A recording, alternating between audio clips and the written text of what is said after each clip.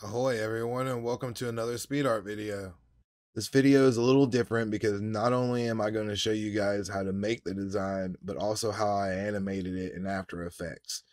I wanted to do a design that was based around the vision inside of a mech suit, and this is what I came up with, so I hope you guys enjoy. We start in Adobe Illustrator with a canvas size of 1920 by 1080 pixels for a full 1080p resolution and a solid black background. Next, I add in a good sized green rectangle to fit on the left side of the screen with another green shape to go next to it. Next, I'm adding in 3 black shapes to give the illusion of holes in the green panel. Then I'm combining the 2 green shapes into one layer and making a copy by holding Alt and Shift and dragging it to the left. After that, I switch the layer from a solid to a stroke and change the color to white.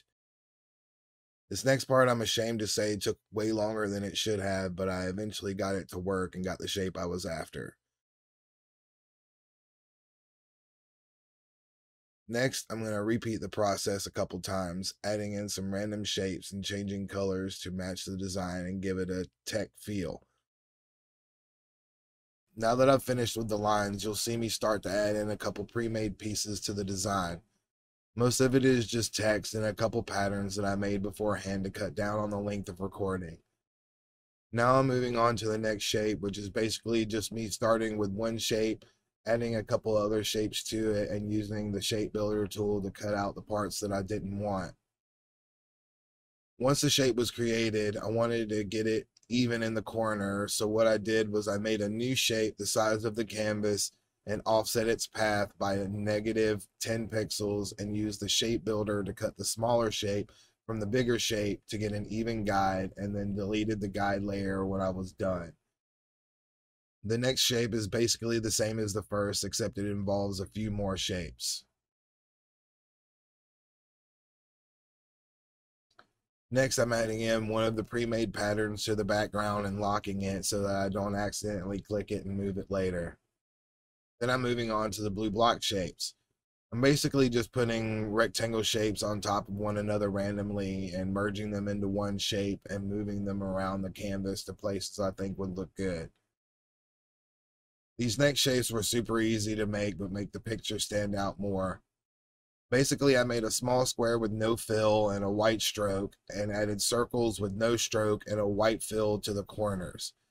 Then I expanded the square to make it into a solid shape and offset the circle's pass by 2 pixels and used the shape builder to delete the expanded area from the white square.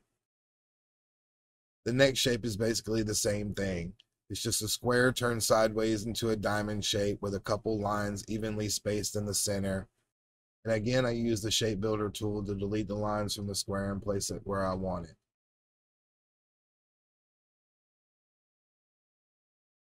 This is the part where I start adding in the pre-made stuff that I mentioned earlier. A couple numbers and some random computer text to make it look more like a HUD inside of a tech helmet.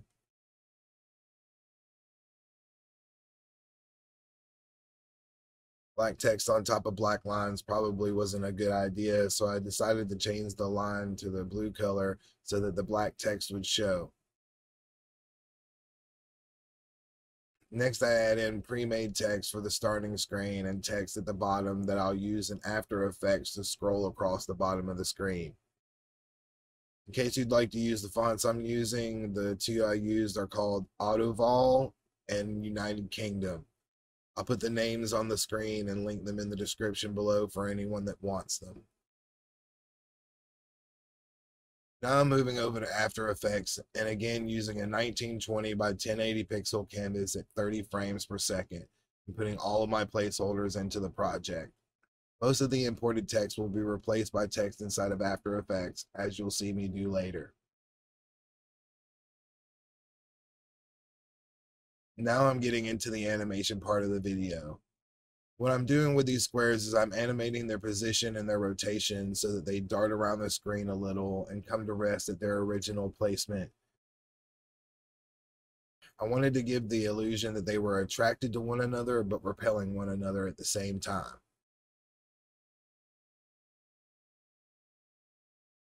Once I get the animations to my liking, I'm going to pre-compose the 4 squares. What that basically does is group them together so that I can animate them all at once later down the line. Next, I'm just covering my placeholder text with text inside of After Effects because it makes it easier to animate down the line. Ended up going back to the square animation and maneuvering it a bit. I wanted the second set to start when the first set's finished, but the animation was too long for what I wanted, so I ended up having it start right before the first one ended. The next animation I wanted to do was a subtle animation and have these 3 dots here animate in and out at the end of each line. What I did was I typed out the dots and created a mask on top of the text. The text can only be seen when the mask is on top of it, so I animated the mask to move from left to right so that the dots would appear from left to right. It took me a few minutes to get this to work properly because I kept clicking on the wrong layer and couldn't figure out what I was doing wrong. Once I got it figured out, I just duplicated the layers by pressing Ctrl D and moved the dots to the end of each line. Then I pre-composed the dots for later animation. Next, I'm moving on to the giant scrolling text at the bottom. What I did with this animation is I made a shape layer from the text layer and changed the fill to none and added a 15 pixel green stroke to it. Next, I added a trim paths effect to the shape layer. Once I find the trim paths in this mess of stuff, I set the end to 0, set a keyframe at the beginning, and change the start percentage to 0. Then I move to where I want the stroke to be completely on the screen and change the start percentage back to 100%. What this effect will do is, as the animation moves, the stroke will slowly move around the text until it fills up completely. All I'm doing afterwards is making it where the stroke fills the text, waits a few seconds, and then goes backwards off of the text. The next animation that I want this text to do is I want it to cycle endlessly across the screen. So what I'm doing is pre-composing both layers and making a copy of that pre-composed layer. Next, I click the top text layer and move it to the right by clicking the X-axis and typing plus 1920, which is the full width of our project. The next step is I'm going to make a new null object, which is a blank object that can be animated. I'm going to parent both text layers to this new null object and then animate the null object to move from the center of the screen to the left side of the screen by 1920 pixels and pre-compose both text layers and the null object together. The next part is the timer, which is pretty simple to get to work. It only has a couple steps and you can make it as long as you'd like. I'm going to make sure my text layer with the timer is selected, and I'm going to click Effect, Expression Controls, Slider Controls. The next part is kind of confusing, but I'll try to explain it as best I can. What I'm going to do is I open the timer at the bottom left and find the Slider Controls effect that we added. Then I'm going to alt-click on the little clock next to it, and an expression window will open up. Next, you want to click the squiggly lines next to the effect and drag it so the line it creates goes up to the slider controls at the top left. Make sure the words slider controls are highlighted before letting go to make sure you get it right. Next, in the expression window, I'm going to copy and paste a command in the box and then click away from the box. Pressing enter will only add another line to the code. I'll include the command in the description or in a comment below so that you can use it if you need it. Now that I've got that finished, the slider controls that we added will add seconds to the timer depending on our needs. Setting it to 5 will set it to 5 seconds, which is what I use for this video, but you can set it to 5 minutes or an hour if you want it.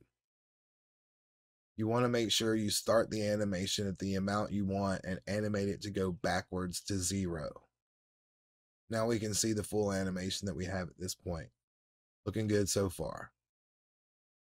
The next animation that I'm going to make is adding a glitch effect to the text in the middle.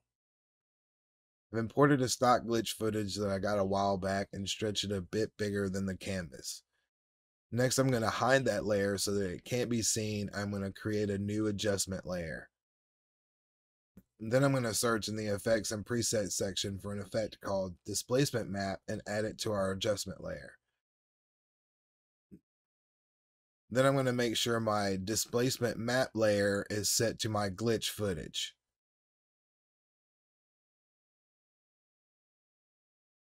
Now I'm going to move the layers that I don't want to be affected by the glitch above the displacement map layer.